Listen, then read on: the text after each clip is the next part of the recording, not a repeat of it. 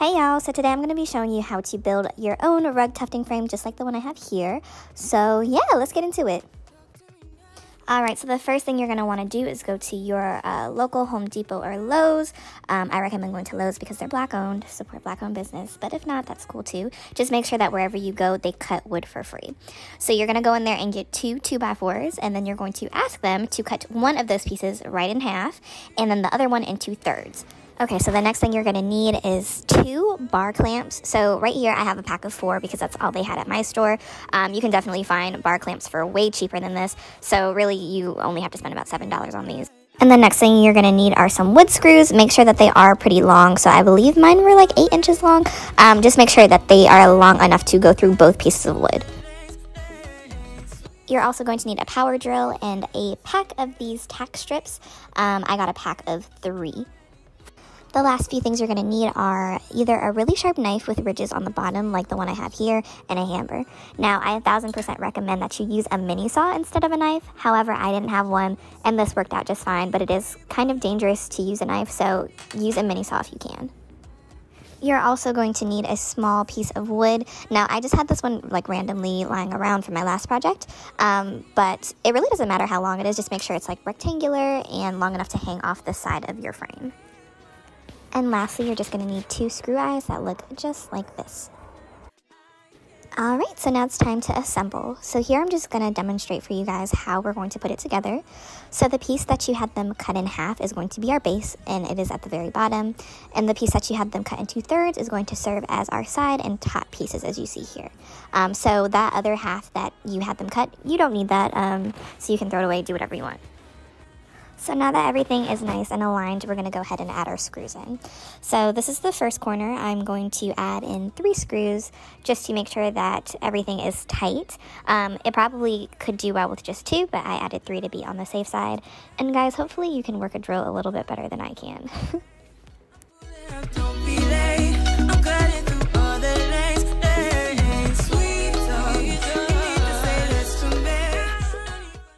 I did the same exact thing to the second corner, and now we're going to go ahead and put our base on.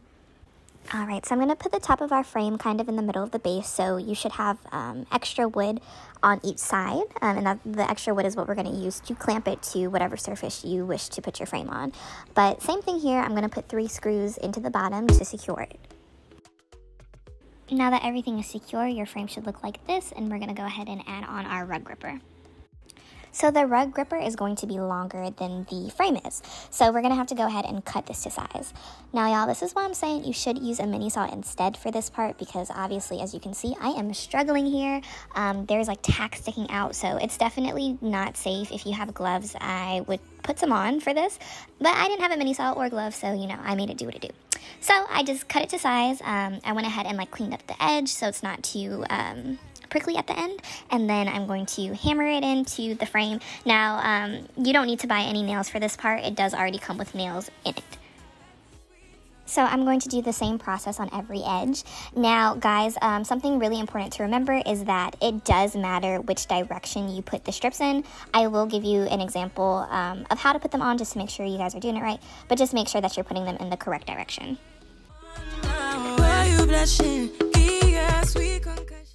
Alright y'all, so for the top, like I said, I only got 3 of these things. So for the top, I put 2 of the scrap pieces together and cut them to size to make it like 1, if that makes sense. I didn't want to buy another one because I knew I didn't necessarily need it, but if you wanted to get more rug grippers, you definitely can, so you don't have to do it this way. But this is how I like to do it, so that's how I did it, and this is what it should look like now with everything secure and your rug grippers on. Okay, so this is super important. Make sure that when you do nail them in, they are nailed in this direction. If you do not put them in this direction, it will not grip your monk's cloth or whatever fabric you're using correctly. So make sure that they are placed onto your frame just like this. Alright, and our last step is to put this little wood piece on top of our frame to hold our yarn. So we're going to just take 2 of those eye screws and screw them in just like that. Now I place one like right in the middle and then another one on the edge so it can hang off of our frame. So it's just going to sit at the top of your frame just like this. So go ahead and put a couple screws in there to secure it. And after that, everything should be good to go and we are ready to put it on our surface. We're just going to clamp each end of our rug frame onto whatever surface we would like, and we're ready to go. So I personally put my yarn into this cup just because I didn't feel like building like a frame for my yarn to sit on. I do use yarn that spools out from the middle, which is definitely what I recommend. You're just going to feed that through those 2 little eye hooks and you are all set. I hope this video was useful, and if you guys have any other things that you would like to see, leave them in the comments below. Until then, see y'all later. Bye.